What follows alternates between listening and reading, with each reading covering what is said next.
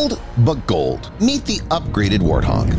In a world where advanced technology and cutting-edge designs often take center stage, there's one aircraft that's defied the odds, proving that sometimes the old ways are the best ways. Meet the A-10 Thunderbolt II, also known as the Warthog, a rugged and indomitable icon of military aviation.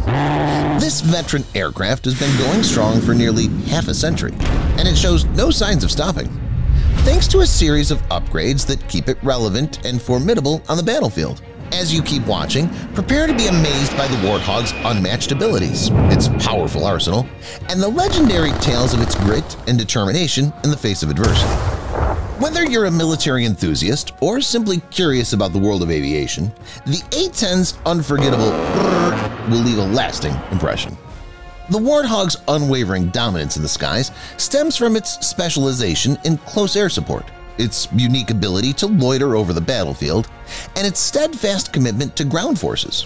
While the technologically advanced F-35 Lightning may seem like the future of military aviation, it simply cannot rival the A-10's unparalleled proficiency in these key areas. Consequently, the cost of retiring the Warthog would outweigh any perceived benefits. So, how does the future look for this enduring legend? A series of cutting-edge upgrades will ensure that the Warthog remains a vital asset to the U.S. Air Force for years to come. With improvements in weaponry, communication, and targeting systems, the A-10 is poised to maintain its legacy as a formidable and respected force in military aviation. The A-10, a single-seat aircraft with two engines, hunts down its targets, tanks, armored vehicles, and other ground enemies. While it's not as elegant or smooth as the McDonnell Douglas F-15 Eagle or the F-16 Fighting Falcon, the Warthog has its own unique set of skills needed to do its job. In the heart of this aircraft lies its main weapon, the 30mm GAU-8A Avenger, a 7-barreled Gatling-style giant. This impressive weapon, one of the most powerful aircraft guns of its size, has a weight of almost 2 American tons. With an incredible firing speed of 3,900 rounds per minute, it can break through armored vehicles at an amazing distance of 1,312 yards, shooting 65 rounds per second. And with an impressive 80% accuracy before its barrels get too hot, the Avenger is a key part of the A-10 Warthog's success. No wonder the gun has earned such a fearsome reputation. Reloading this weapon is quite the spectacle, too. The unmistakable sound of the Avenger's brrr is renowned for its power. Replacing such a gun wouldn't only strip the aircraft of its charm, but also prove to be a challenging and expensive endeavor. Of course, the gun isn't the only weapon on the aircraft. With 11 distinct hardpoints, 3 under the fuselage and 8 under the wings, the Warthog can carry up to 7.93 tons of various weapons. Among these are the AGM-65A and AGM-65B Maverick high-precision anti-tank missiles, with a launch range of up to 17.4 miles and homing capabilities based on the fire and forget principle. The aircraft also boasts an array of rockets, high-precision bombs, and conventional bombs.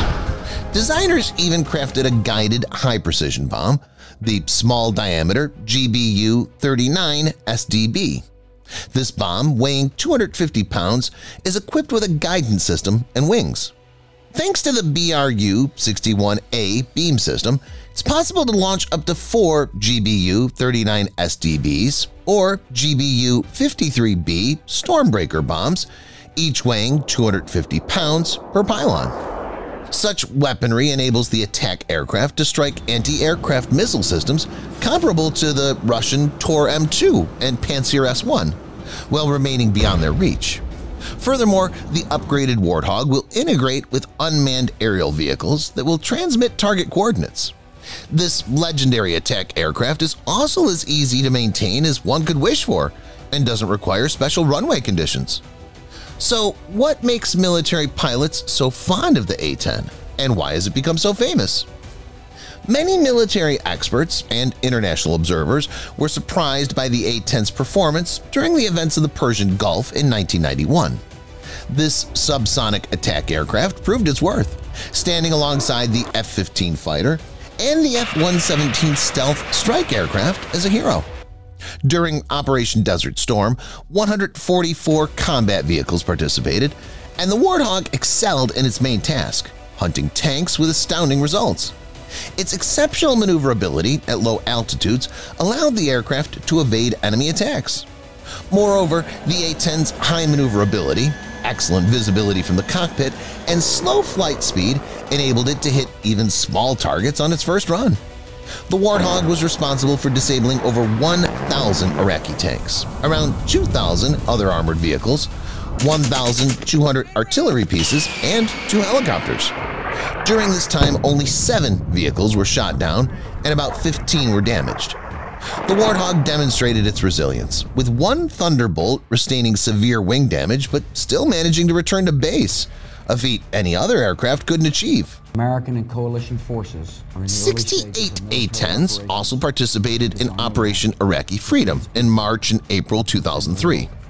Once again, the tenacious Warthog proved its remarkable vitality in an air battle over Baghdad. Despite severe damage, a hydraulic system failure, damage to 1 engine, and hundreds of holes in the fuselage, wing, and plumage, the plane still reached the airfield in southern Iraq. The aircraft was piloted by Colonel Kim "Killer Chick" Campbell, who received an award for her maneuver. The Warthog's ability to return to base with only 1 engine, half the tail, 1 rudder, and half the wing isn't a fluke, it's by design. The aircraft's control systems have triple redundant reserves, including 2 hydraulic and 1 manual. It also features 2 115,200-volt 3-phase alternators and an emergency source, a 34 Ah battery with a 24-volt output voltage. An auxiliary power unit provides power when the engines aren't running and ground power sources aren't connected. Additionally, parts of the systems and cockpit are protected from guns up to 23 millimeters. The attack aircraft's unusual engine placement in separate nacelles also serves as protection against ground fire. At one point, the decision was made to replace the high-temperature turbofan bypass engines, TF-34, GE-100F, developed by General Electric, with modern power engines that offer similar thrust but lower fuel consumption and weight, as well as longer duration. It remains to be seen if the awkwardly protruding chassis will be replaced. Perhaps this is a necessary, pragmatic approach that allows for the possibility of landing the attack aircraft on its belly. Overall, the A-10 represents the pinnacle of Fairchild Republic's functional approach. Work is being done on structural fatigue by replacing airframe elements. Most recently, the 109th Thunderbolt received new wings, designed for 10,000 flight hours. The attack aircraft has also transitioned from its analog roots to the modern digital battlefield. The first step was the A10C Precision Engagement Program, featuring the HOTAS, or hands-on throttle and stick system, already known to modern fighters. With its implementation, the pilot can perform most of the functions of controlling the aircraft without removing their hands from the control lever. Other new features on the Warthog include multifunctional screens and displays on helmets, as well as new opto-electronic containers or radars. It's possible that the multifunctional display from the F-16 will make its way to the attack aircraft, with 2 displays added as part of the Precision Engagement package. Next, the aircraft will receive a Link 16 connection, which will enable a much broader and more efficient data exchange. To date, the use of helmets with an integrated Scorpion helmet-mounted cueing system has already begun. Signs from listening or sniper systems are set to be supplemented with a Synthetic Aperture Radar, or SAR. This will allow for more detailed area displays. The choice might just land on the Active Electronically Scanned Array AESA AN/ASQ-236 Dragon's Eye, as it not only displays the area with near photographic accuracy, but also detects objects hidden deep underground. Though it seems that the planned package with all of these new additions is quite extensive, it is, in fact, a scaled-down version of what was initially offered. However, even in this reduced version of the upgrades, the U.S. Air Force no longer receives a mere cannon with wings, but a fully equipped flying bomb train. The A-10 was developed during the Cold War between the U.S. and the USSR, and at one point it was assigned the role of a ruthless destroyer of Soviet tanks. For instance, on February 24, 2022, when Russian troops invaded Ukraine, the Warthog would have been there to patrol the skies. What a fantastic target it would have had, a massive column of tanks and armored vehicles up to 40 miles long. Of course, slow, low-altitude flights against heavily armed foes require robust ballistic protection and nerves of steel. The A-10 provides the first, while the Air Force provides the second. This heavily armed, highly maneuverable attack aircraft is a force to be reckoned with, and all other parameters in such a situation become secondary. After all, no aircraft enters the heart of a firefight more often than the Warthog. What do you think? Could a few squadrons change the course of hostilities in Ukraine? Share your opinions in the comments below, and don't forget to like this video. Subscribe to the channel and share with your friends. There's more excitement to come, so stay tuned.